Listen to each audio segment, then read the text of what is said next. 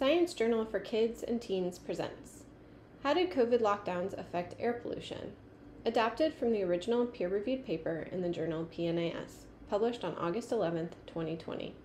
Research conducted by Xander Venter and colleagues from the Terrestrial Ecology section at the Norwegian Institute for Nature Research. See the full list of authors in the accompanying PDF. Read by Miranda Wilson. Abstract. Air pollution harms people's health. During the first few months of the global COVID-19 pandemic, many countries went into lockdown. Many adults worked from home, children went to school online, and families limited their trips outside of the home. Fewer trips outside meant fewer cars on the road and planes in the air. We wanted to know whether the change in people's driving and flying habits resulted in better air quality. Using satellites, weather stations, and traffic data, we found out that it did. Introduction. Have you ever seen brown air over a city? When people burn fuel in cars, homes, and factories, the smoke and exhaust go into the air. Breathing in pollutants can irritate your throat and lungs. People who live in places with poor air quality are more likely to get sick. About 7 million people die every year because of poor air quality. Air pollution can come from human activity or from natural sources. Power plants, factories, traffic, and farms are examples of human-caused air pollution. Air quality can also be bad during natural events like dust storms, forest fires, and volcanic eruptions. Knowing where pollution is coming from helps us know how we can fix it. Here in Figure 1, which you'll see again on the next page, is a diagram of natural and human-made sources of air pollution.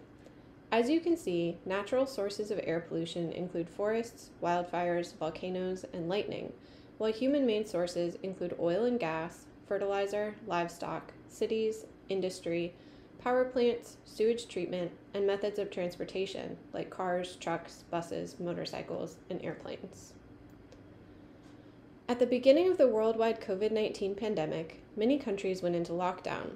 During lockdowns, people had to stay home as much as possible.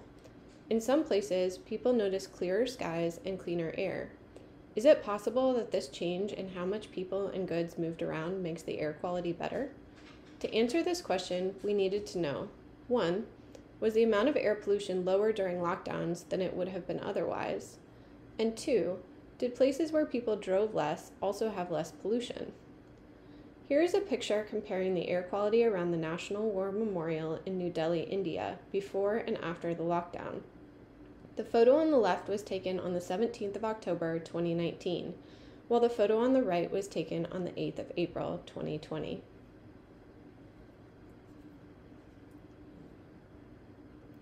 Types of pollution. Nitrogen dioxide, or NO2, comes from cars and other machines that burn fuel. Then it reacts with other chemicals in the air, forming smog, making ozone, and causing acid rain.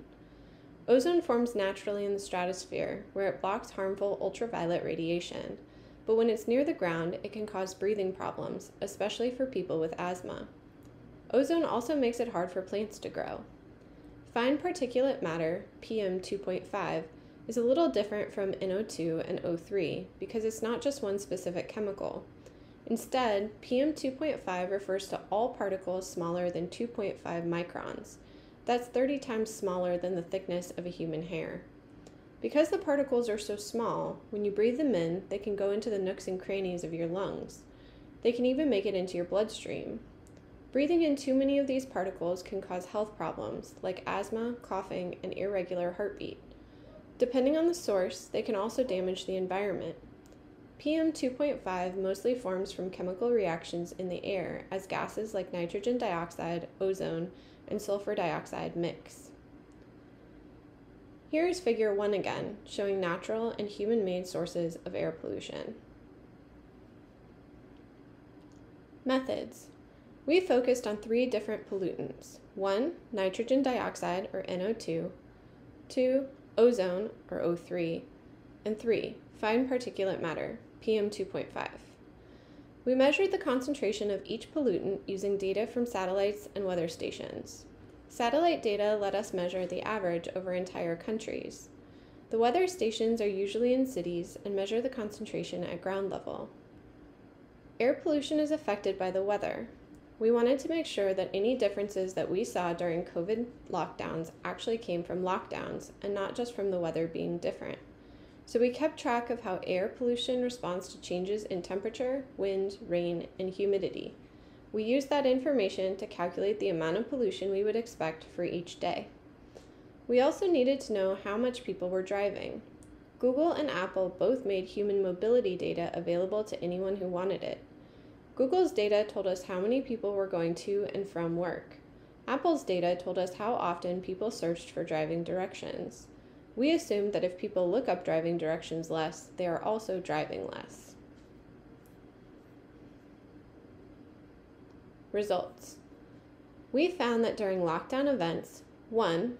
NO2 concentrations went down by 60%. 2. PM 2.5 concentrations went down by 31%. And 3. Ozone went up in some places and down in other places. We found that NO2 concentrations decreased when people drove less. We did not see a relationship between driving and ozone or PM 2.5 concentrations. Which pollutant had the biggest change after the beginning of lockdown? Can you tell how long the lockdown lasted? How?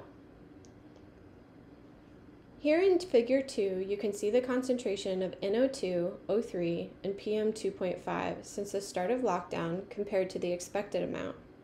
We calculated the expected amount using pollution and weather measurements from the previous 3 years. The solid lines show the pollution level during lockdown. The dashed lines show the expected amount, and the gray band shows the range of likely pollution levels. The graph for NO2 is on the left, O3 is in the middle, and PM 2.5 is on the right. Each individual graph shows the concentration of the pollutant on the y-axis and the number of days relative to the start of lockdown on the x-axis, which is shown by the vertical red dotted lines. Discussion. Poor air quality can happen for lots of reasons. It's important to think about what makes each country and community unique. Although we saw clear reductions in NO2 and PM 2.5 overall, there were differences from place to place. Lockdown orders resulted in people driving less. Many small businesses and factories stopped working, but power plants, farms, and some other kinds of industry kept going. So, in places where exhaust from gas-powered cars, trucks, and buses make up a large part of the air pollution, lockdowns lowered emissions a lot. But in places where air pollution is mostly from power plants or farms, lockdowns didn't result in lowered air pollution. In Thailand and Australia, PM 2.5 levels went up in 2020. That's probably because wildfire smoke increased air pollution more than lockdowns decreased it. Ozone decreased in some places and increased in others.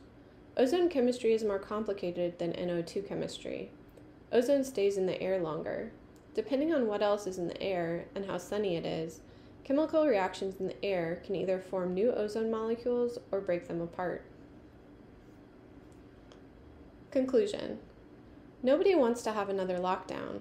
Having to stay inside makes it hard to stay connected with friends and family, and it makes it hard for people to do their jobs. Up to the current moment in the COVID pandemic, more than 200 million people have gotten sick, and more than 4 million people have died. It is a tragedy that we will remember for the rest of our lives. Air pollution also causes millions of people to get sick and die every year. Some of that is due to indoor air pollution, such as smoky, open-fire stoves. Bad air quality outside can come from smokestacks, vehicles, and forest fires. Our results show that if we change the way we get around, we can enjoy better air quality. When you choose to walk or bike, you are helping your community have cleaner air. Thank you for listening to this recording. Visit our website, sciencejournalforkids.org, for more free science teaching resources.